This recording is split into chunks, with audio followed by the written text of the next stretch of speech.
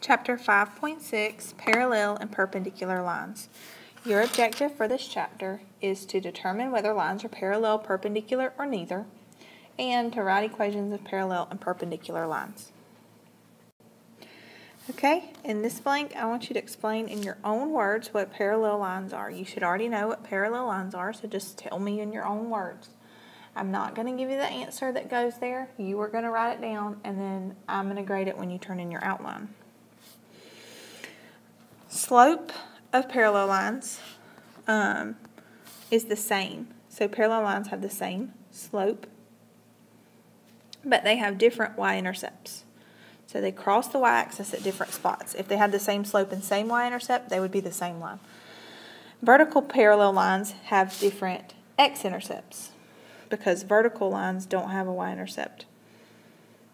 So vertical parallel lines have to have different x-intercepts.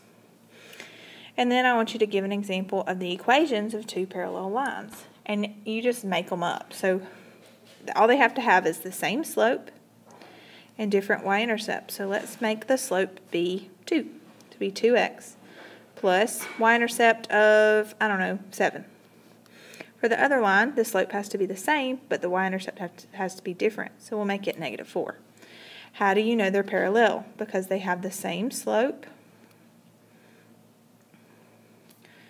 which is 2, but they have different y-intercepts. What if they had the same slope and the same y-intercept? They'd be the same line. So example 1, we want a line that passes through 12, 5 and is parallel to the graph y equals 2/3 x minus 1.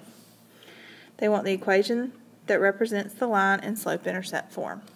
So I have a point, and even though you don't actually see it, you have the slope.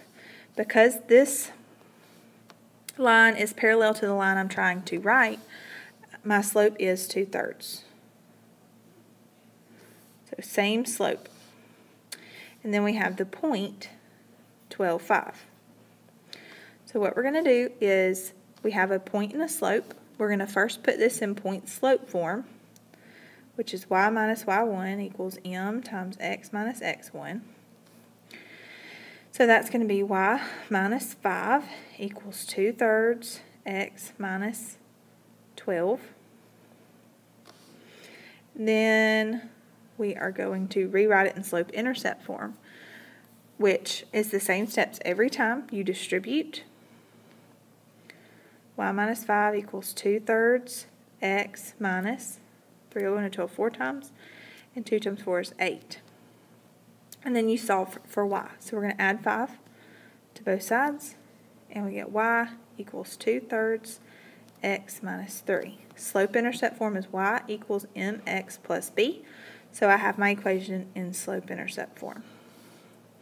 Just to be sure, if this is a parallel line, that means the slope should be the same as the slope up here, and it is. So that's a good thing. Guided practice number 1, I want you to do this on your own. Pause the video, and then when you're ready to see the answer, resume it. Okay, so I have this in point slope form, and I'm going to go ahead and show you how to write it in slope-intercept form because I feel like you probably need more practice on that. So that's going to distribute the 2, and you get 2x plus 6, and then solve for y. So we're going to subtract 1, and we get y equals 2x plus 5, which is my equation in slope-intercept form, and I am finished. Now let's talk about perpendicular lines. Perpendicular lines have the opposite reciprocal slopes. A lot of students try to say different slopes, but they don't. They're a special kind of different. They have to be opposite reciprocals. The product of the slopes of perpendicular lines is going to be -1. So they want you to give an example of two perpendicular lines. So let's say our slope of one of them is 1/2 x plus 3. And so the perpendicular line is going to take this slope, and we're going to flip it 2/1, and we're going to change the sign, so -x plus 3. Perpendicular lines can have the same y-intercept.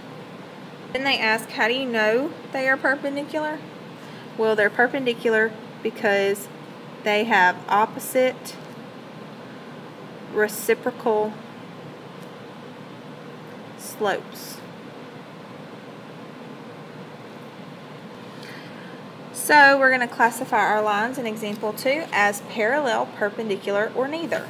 And if they're neither, it means that they are either the same line or they are just two random lines. So the first thing you want to do is put them both in slope-intercept form. This one is in slope-intercept form, but this one's not. So we're going to take 4y equals negative 5x plus 12, and we're going to solve for y to put it in slope-intercept form. And we get y equals negative 5/4 x plus 3. And then the other one is y equals positive 4/5 x minus 8. So I want you to look at your slopes, negative 5/4 and positive 5/5. They are opposite signs and they are reciprocals of one another, which means they're perpendicular. Another test you can do is to take the slopes and multiply them together and see if you get negative 1. If you do, then your slopes are perpendicular slopes. Guided practice number 2. I want you to classify the equations in A as parallel, perpendicular, or neither, and then do the same for B. Resume the video when you're ready. Okay, so I went ahead and wrote them in slope-intercept form for you. If you'll look at your slopes, for A, I have 3/4 and I have 4/3. If you multiply those together, they're obviously not the same, so it's not parallel. But if you multiply them together, you get positive 1. Since it's not negative 1, A is going to be neither. And then B, if you look at your slopes, you get negative 1/6 and negative 1/6. So that since that's the same, this is going to be parallel. Now let's write a perpendicular line through a point. So I'm given a point, just like I was before with parallel, but this time I'm given a perpendicular equation, which means my slope of my new equation is going to be flip it 3/1 and change the sign, negative.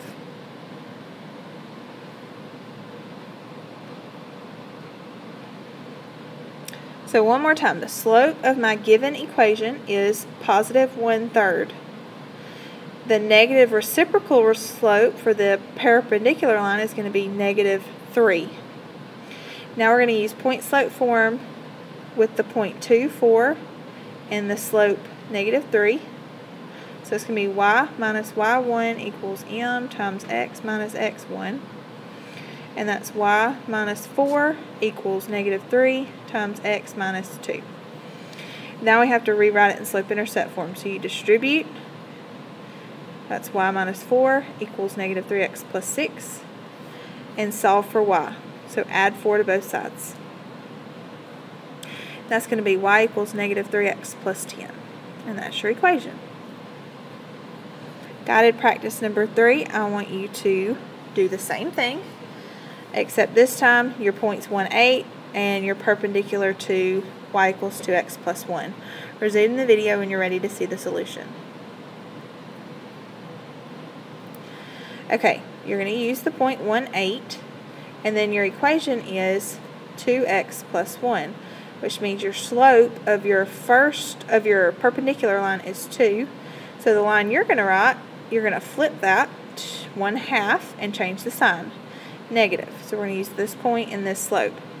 In point slope form, that's y minus y1 equals m times x minus x1. So that's going to be y minus 8 equals negative 1/2 x minus 1. Now we're going to distribute, and we get y minus 8 equals negative 1/2 x plus 1/2. And we're going to solve for y, so add 8.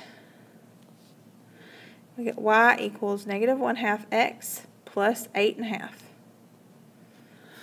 or 9/2, or 17/2. And that's your answer. Okay, you're going to have a quiz on this tomorrow. Make sure you come in ready, and also make sure you bring in your completed outline for your participation grade.